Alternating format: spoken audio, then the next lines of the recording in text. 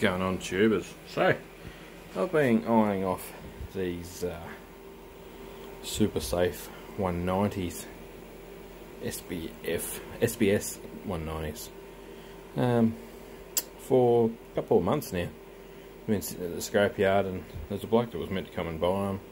He never put a deposit on them or anything like that. So I put the hard word on my scrap guy, and I said, "Come on, I want to buy them." He says to me today, $50 each will do. These have been sitting on a pallet for more than 6 months in the warehouse there. I believe they came from the Hydro scheme as backup batteries. A lot of you guys will be fairly familiar with the form factor of these beasts. Really heavy, 60 kilos. 132 pounds. That's handy for my American friends.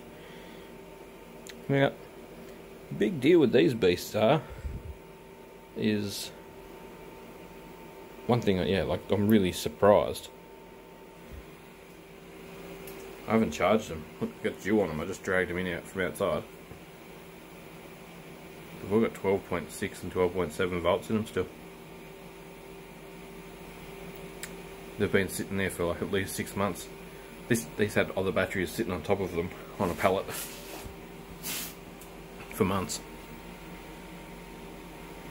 So I bought 4. He had 4, so I bought all of them. And even more than the fact that I bought all 4 of them, this is like 8 kilowatt hours usable for 200 Australian dollars. We will test them to make sure that is the case. They are marked October 2013, so they are 6 years old.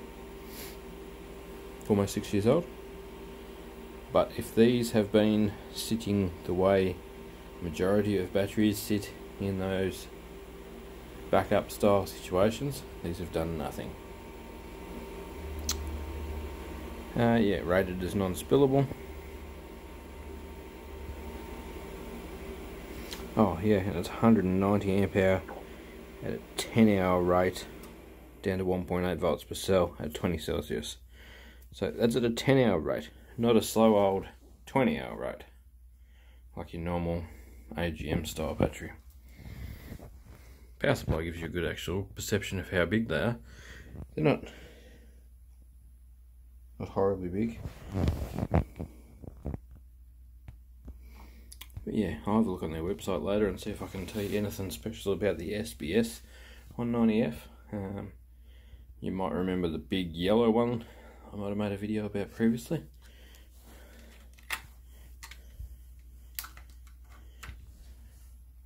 $12.8. So these 12.9. 12.7. Look at that. That is amazing. Just amazing. So these are going to be one part of my 24 volt system in here. I did think 48 volt because I've got a 48 volt UPS, and we will play with that idea, but I'm just going to get the 24 volt inverter in here with those existing 100 amp hours. What we'll have is we'll have 2 of these in parallel and then 2 in series, as well as the 2 100 amp hours in parallel and 2 in series. So we'll effectively end up with 380 out of these and 200 out of the others. 580 amp hour at 24 volts. Thank you, come again. That's starting to get serious. That's good storage. And if the 24 volt inverter doesn't do a few of the things that I want it to do, we might swap it out for the 48 volt UPS. So I paid $400 and something for the grey 100 amp hours.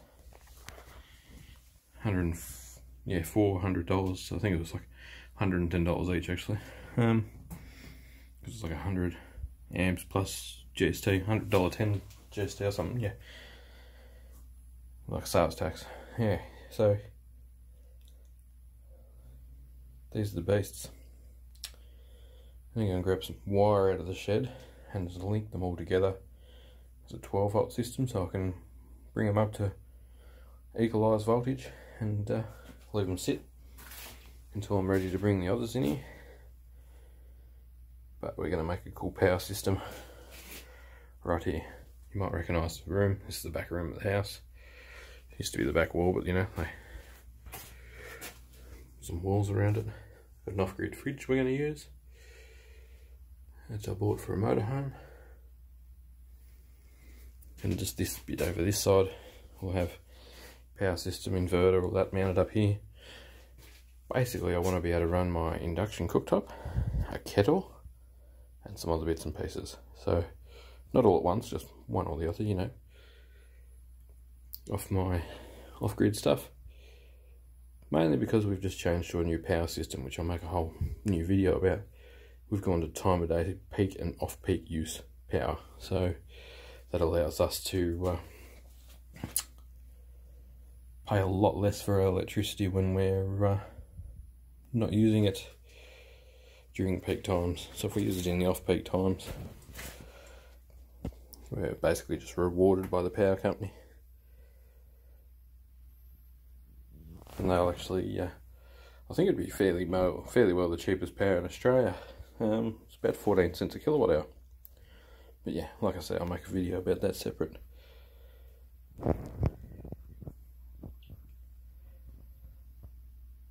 Pretty much straight up to float voltage. So we'll get these connected up. There's going to be some solar panels up here and on the next roof over, and the system will come in here. Basically we'll use the 45 amp controller we've currently got.